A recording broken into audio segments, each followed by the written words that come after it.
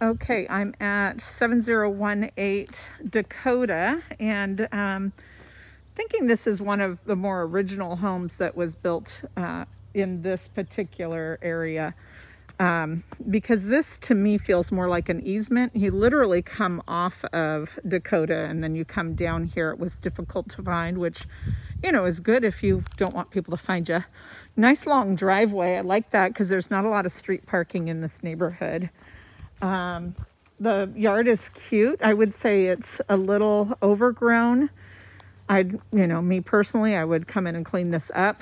I would say definitely the house is ready for paint, and the house isn't that old, but it's definitely, to me, looks like the original roof. But for sure, it is ready for some painting. In addition to the nice front yard, there's also a big side yard, and so you can see this is large. It appears to be fully fenced. Oh, gosh, I don't know if you can see this very well, but you can see sorts of indications that paint is needed. Wild roses, regular roses, not a lot of trees otherwise. The grass looks good, so it tells me that it's a sunny yard.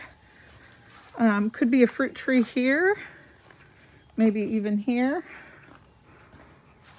And then this is the back side of the house. So it's really a side yard, not necessarily a backyard, but it's really nice. It's big and it's fenced. You have a nice view of the front yard from the covered front porch. So it's a nice spot if you are parking in the driveway to get out of the rain, if you're coming into the house. We enter onto really pretty laminate floors. So come into the house, and if you go to the right, you're going to go into the quote-unquote formal spaces. And if you go straight ahead, that's the eat-in space in the kitchen, and then the stairs down are going to go to the family room and to the garage access, and the stairs up are going to go to the bedroom area. Skylight here. Skylight might have a failed gasket. Otherwise, it just needs a cleaning. I don't see any signs of leakage. The paint and the carpet and the flooring really do look fairly fresh. It definitely has a nice light and bright feeling just as you walk in. The natural light is beautiful. Okay, we're going to head to the right first into the formal living space. You can see that this home has wall heaters, so individually zoned heating. So each room is going to have its own heating unit and its own thermostat. This is a very spacious room. Probably a little underserved, meaning it doesn't have a ton of furniture in it. I don't know if I said that correctly. This is a 6-top table, and that's probably about the right size for this space. Certainly there's some wall space if you have a hutch or a buffet, but a 6-top table is probably the best fit for this. Here's another heater, and that probably goes with the thermostat that's right here. So we loop around into the kitchen, and it is not a gigantic kitchen. This is a really popular floor plan. They've built this quite a bit around the county. I have had other clients buy this floor plan, and I have had them expand their kitchen into this space. So what they end up doing is putting a bank of cabinets here, and then maybe a little island. It's certainly feasible to do so, and since you have a dining room so close, is it really necessary to have a whole other eating space? So our closets are covered with curtains, so they've made a pantry there, and then this would work as a utility and coat closet. We'll go ahead and head downstairs. Again, very freshly painted.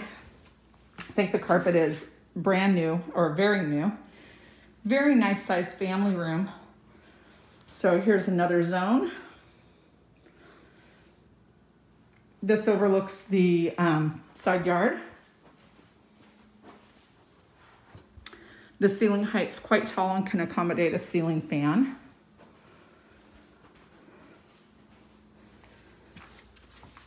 So pretty normal, and it doesn't feel that way. So we've got a deep sink, a toilet, and a laundry room. I've had a lot of clients just switch this out for a regular sink. You know, deep sinks are pretty handy if you have small pets, but they're not quite as attractive. Flooring goes all the way through into that laundry space. Then we have our garage here. This garage has a very tall ceiling, so it gives you plenty of room if you want to hang storage overhead. We have our panel out here. Fairly standard, nothing unusual to be seen there. Garage door looks fairly new, and we have a garage door opener. Again, the age of the home is not so old, so certainly these things are original. Looks like the original water heater. It looks like it's in decent condition.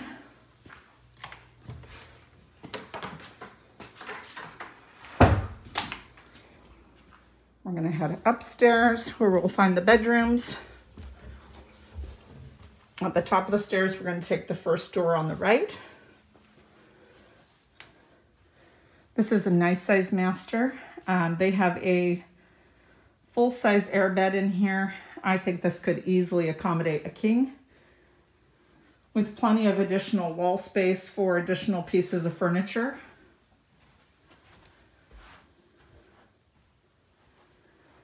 We have an exposed vanity. This is all original laminate. Nothing really exciting here, but it looks like it's in good shape.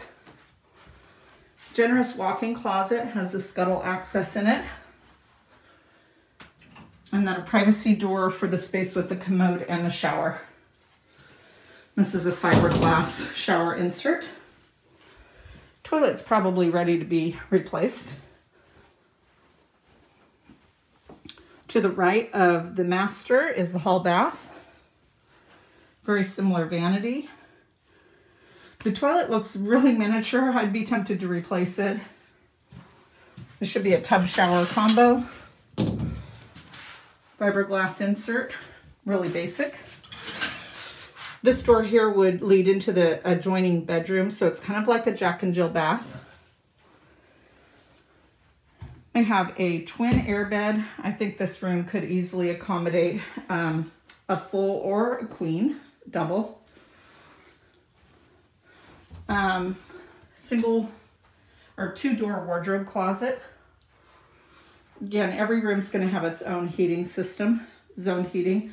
The paint in this room needs some touch-up. They've puttied, probably had a kid in here with lots of art on the walls. So they've puttied that, but it's time to do a little texturing and some paint. And then the final bedroom. This is a queen-size airbed. I think it fits comfortably. Would also fit in that wall. This room has a wardrobe closet with no doors, and then this would be a scuttle access, so to another attic space. The paint in this room looks in a little better condition than the last room.